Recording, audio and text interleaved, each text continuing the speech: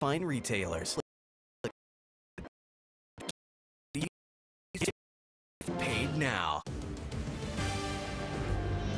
And welcome back to Hannity. Now, the Obama administration is trying to trample all over your Second Amendment rights. And I think part of it has to do with the fact that they're just not really well educated, a lot of people, when it comes to understanding the difference between various firearms. But let not your heart be troubled. We're about to give those people a lesson.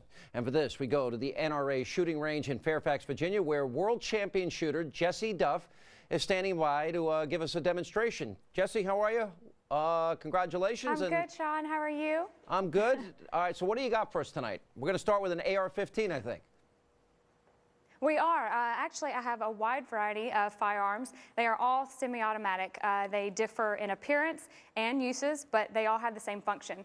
And I'm going to demonstrate that by shooting 3 rounds out of each, just to show the semi-automatic capabilities, and also go over a little bit of their uses. And I'm going to start with probably one of the most popular rifles in the U.S. right now, thanks to all the media attention, and that's the AR-15 .223 caliber semi-automatic rifle. Now, Sean, this is something that I use in competition myself, and I know everyone says it's so big and scary, but that's simply, these are cosmetic features that have no bearing on the firearm's functions at all. And I just want to go over a few of those really quick. This one is, this is the pistol grip that everybody's talking about, and that's simply just for stability. It helps me maneuver through a stage of competition. It has no bearing on how this firearm functions. These rails, these are just for attachments, maybe a flashlight, another scope, something to ease through competition. This scope right here is in competition. I shoot targets out to 500 and 600 yards, so I've got to be able to see it. This is not a collapsible stock, but that is one of the features that they discuss, and that's just to make it a better size to fit you.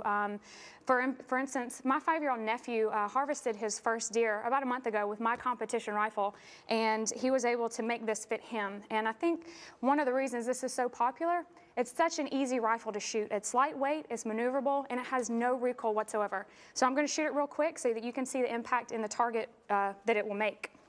Okay.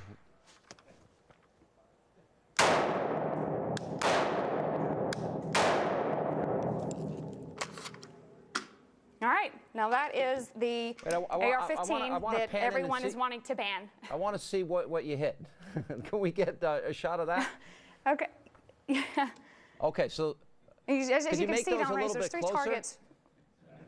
I'm only kidding. Well, then you wouldn't be able to see them. No, that was a good shot.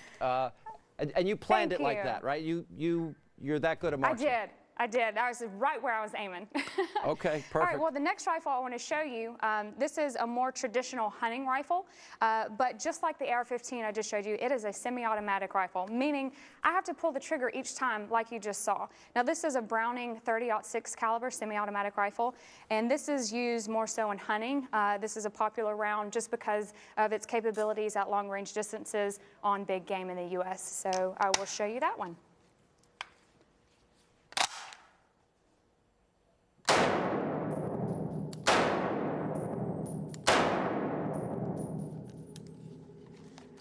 There we go. That's the hunting rifle. Wow. You were a little off on that last shot, but that's okay. I know. I probably flinched just a little bit. You were rushing. Okay. Okay, the next gun I want to show you, the firearm, this is a Beretta 12-gauge shotgun, and it is a semi-automatic just like the .30-06 and just like the AR-15. What I'm going to show you is 2 different shells. One is a slug and one is a waterfowl round.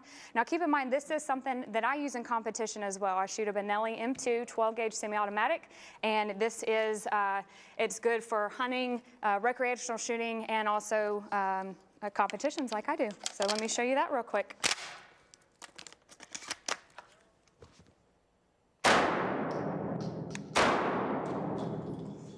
Wow. There we go. As you can see, we have some different sizes in the calibers here. If you want, I can go down range and show these to you really quick.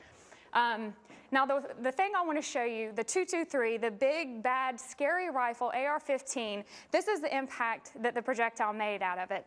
As you can see over here, we have the .30-06. It's obviously a lot bigger than the AR-15. The slug is a lot bigger than the .30-06, bigger than the AR-15. And then last are this pattern. I mean, you can see the difference. So what I wanted to show you was that this is the least of your worries out of everything that I fired today, and this is what they're trying to ban. So everything here. But the last gun you fired impact. was not mentioned in the ban. I'm sorry? Is the last gun that you mentioned was not mentioned in the ban, correct? The one that did the big damage. Well, it is a semi-automatic. Right. Yes, correct. The shotgun was not mentioned in the ban, and this is the damage it does as compared to the AR-15 .223 round, which is trying to be banned. Do you have a quick chance to show us the 9mm semi-automatic pistol that you have? I do. Right, I can do that really quick. Okay. What I have to show you is I have a Browning high-power semi-automatic 9mm, and it's a very popular handgun around the world, and I will show you just what the caliber does itself.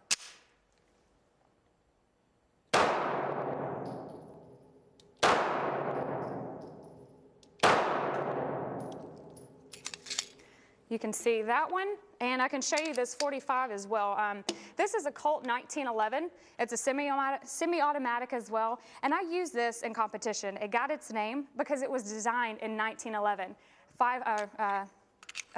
100 years ago, and it's still, this is what I use today.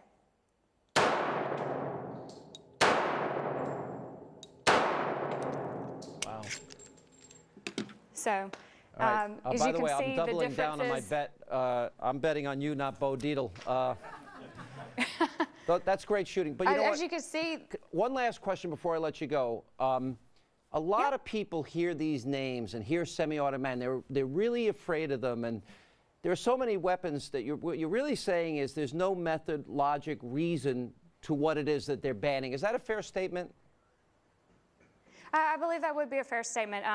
The things that you spoke about earlier with Asa Hutchinson, it's all cosmetics. It has no bearing on the firing, the functioning of an AR-15, and it's strictly for me to help me through competition. It doesn't make it big, bad, or scary, or worse than one without those features. So I believe that is a fair statement.